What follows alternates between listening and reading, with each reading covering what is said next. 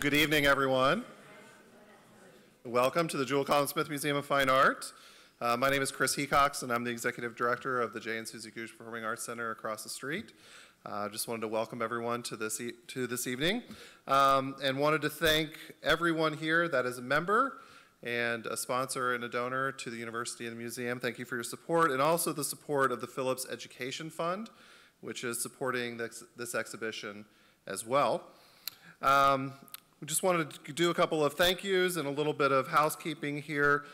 This exhibition would not be up if it wasn't for the curatorial work of Dennis Harper. So thank you, Dennis, for all of your work. Yes.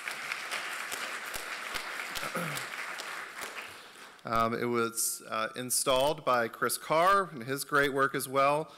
Danielle Funderburk and Jessica Hughes with all the logistical work that it takes to put up an exhibition of this caliber, and as well as our design and our marketing team, which includes Aaron LaRue, Tasha Watson, Charlotte Hendricks, and Jonathan Osborne. So, in addition to the exhibition and the evening, today's program, or this evening's program, there are a number of supporting programs around this exhibition that I just wanted to mention to you so that you can put them in your calendar. So on Saturday, which is tomorrow, from 10 to 1, we have a day with Walter Anderson. It's a family day, so there are hands-on activities.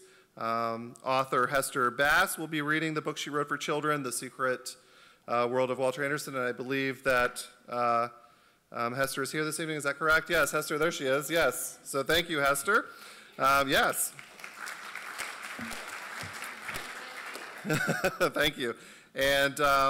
And with that, you'll be able to follow in the footsteps of Walter Anderson by packing a paper sack lunch and going into the world to draw the wonders of nature. So should be a nice day tomorrow. I think it's going to be in the 60s with no rain. So come on out, bring your families, tell everybody, tell your neighbors to come out.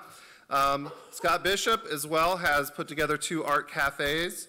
The first one being Thursday, November 1st at 6 p.m. Kevin O'Brien, the director of the Orr O'Keeffe Museum of Art, will give a talk on George Orr, world's first abstractionist art potter. And then the next week on Thursday, November 8th at 6 p.m., Jake Fussell, who's a musician and scholar of Southern music, will give a talk modeled on his radio program, Fall Line Radio, exploring the musical side of the culture milieu in which Walter Anderson lived and worked. So there's 3 great programs surrounding this in the next few weeks. We welcome everyone to come and attend. Also, after this evening, after this program, we welcome everyone. There's a reception afterwards. Please stay, enjoy some hors d'oeuvres, a glass of wine, and take in this opening of this wonderful exhibition. So please stay. And so without further ado, I'd like to introduce Dennis Harper, our curator of collections and exhibitions. Thank you, everyone, for coming this evening.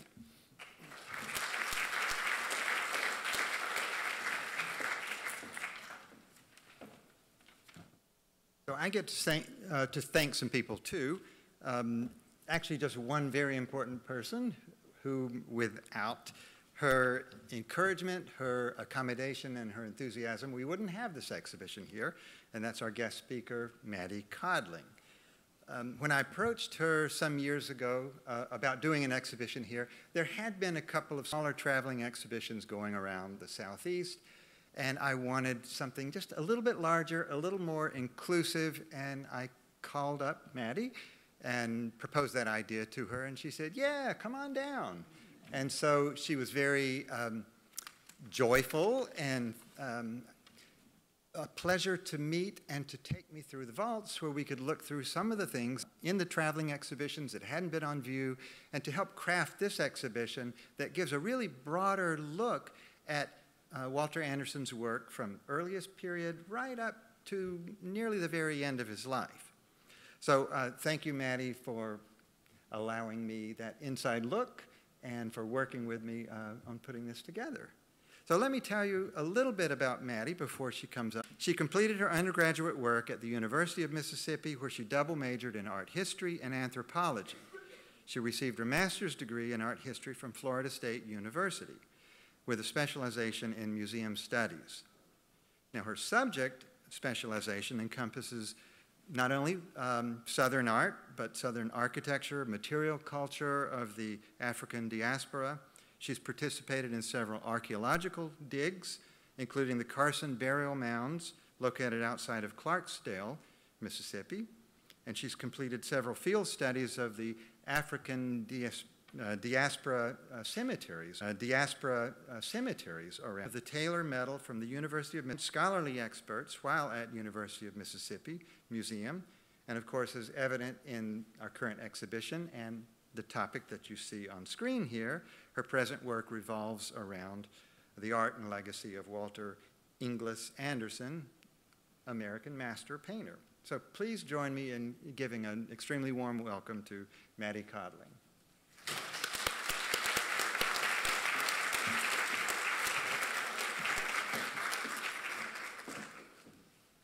Good evening.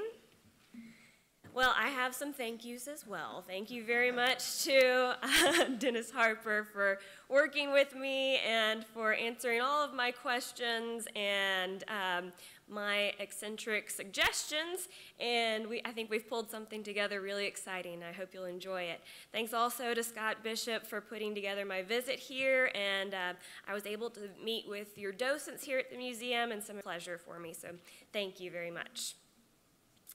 As Dennis mentioned, I am Mississippi through and through, and so the title of today's talk is also Mississippi Mystic, the life and work of Walter Inglis Anderson.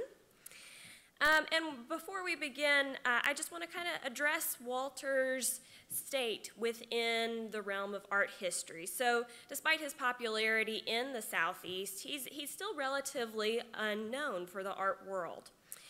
So some of the questions that I often get are, who is this man? Why is he important? And then also, how do I read that work? How do I read this work?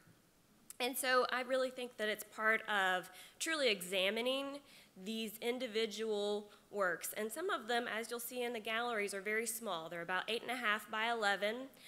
Some are dirty, some are scratched. Some have burn marks. There are fingerprints on them. And those are all records of this artist's creative process. And we'll learn a little. For Walter Anderson, all things were connected. Like a spiral begins at a single point and then works outward further and further, affecting the continuation of that line wider and wider, so humans and nature are related to one another. Anderson often described himself as the perpetual observer, taking time to study the movements of plants and animals, seeking out a kind of divine connection between himself and nature. Anderson's